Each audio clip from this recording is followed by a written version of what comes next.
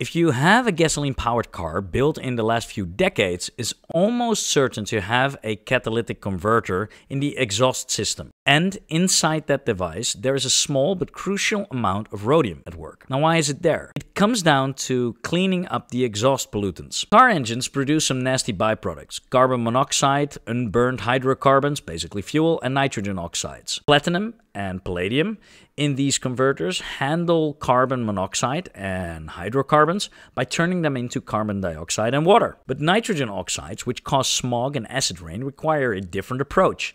They need to be broken apart into nitrogen and oxygen. This is where rhodium is the hero. Rhodium is exceptionally good at facilitating the reaction that takes nitrogen oxide pollutants and converts them into plain nitrogen gas, which makes up most of our air. Now, the introduction of the three-way catalytic converter, so-called because it handles three major pollutant types, in 1976 by Volvo, marked the moment rhodium went from obscurity to industrial stardom.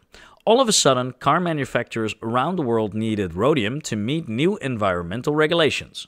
Each catalytic converter only uses a few grams of rhodium at most, but when you multiply that by hundreds of millions of vehicles, it adds up pretty fast.